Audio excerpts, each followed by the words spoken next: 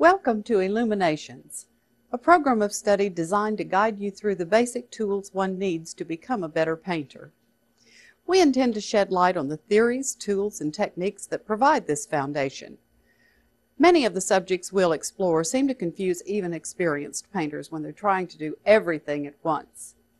Every stroke applied to a painting must exhibit the knowledge of composition, color, value, edge, linear and aerial perspective.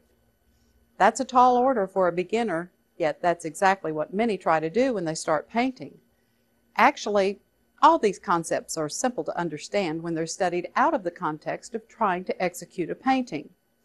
Join me for the entire Illuminations series for a good basic introduction to the theory, tools, methods, and techniques every painter can use. Now the brush that I'm using for this is a rather small, about a size 2, 3, or 4 white bristle filbert brush, and I'm just rolling it in that transparent paint so that it will go on rather sparingly on the canvas. And because of the roll in the brush stroke, sometimes you'll lay off a little bit more paint, sometimes a little less paint, sort of brownish in color. And if you look at the 17th and 18th century Old Dutch master landscape paintings, you'll find that this is the color range that they painted in. Not that they didn't have some blues and bright reds, but those were very expensive colors. So they made use of many of the optical mixes that glazing and scumbling can offer to you. I'm staying well away from the painting by holding my brush way back on the handle. Here, rather than putting on paint, I'm lifting it off simply by taking a clean, dry brush and carving through the wet paint.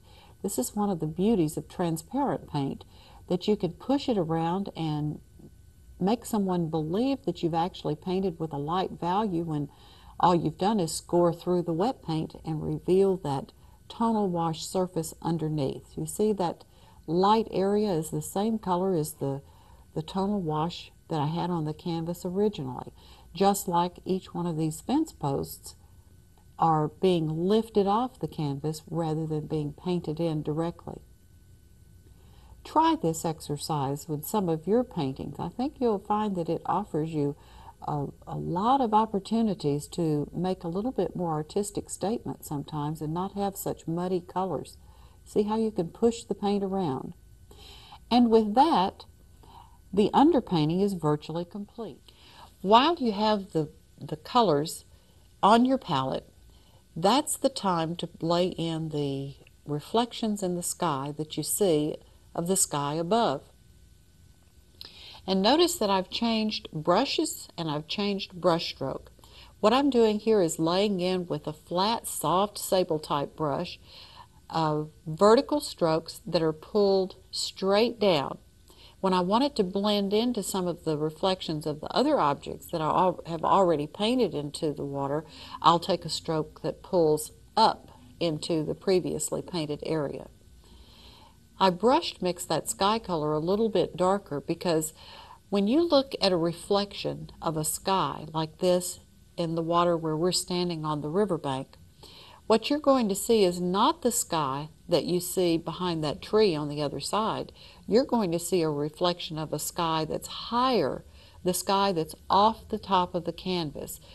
And generally speaking, that sky is going to be darker in value than the sky you see in the painting. So you need to be aware that reflections of your sky and of your clouds need to be darker than those objects that are seen in your painting. The brightest, most intense colors that are on the painting are those that are left from the original underpainting when we used only transparent colors.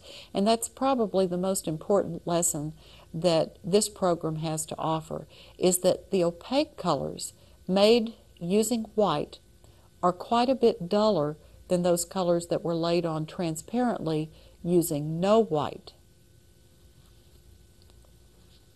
It's one of the reasons that the old master paintings appear to be more integrated in their color range.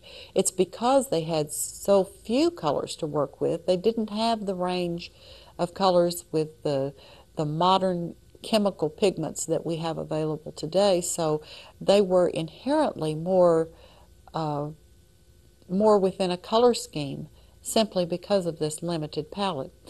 If you discover by using this palette all of the beautiful colors and range of values that it has to offer, I think that your modern type painting will be greatly enhanced by what you learned from using some of the things that I'm showing you in this program today. Bringing up some edges, some tiny little things.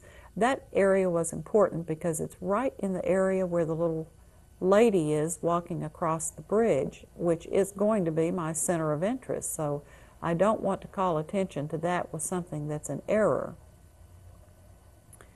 And finally, some of the other areas of the painting. Hope you can see how loosely they're painted, and that if you are painting along with me, that your painting has the same look and feel as this one. Give yourself plenty of time to do it.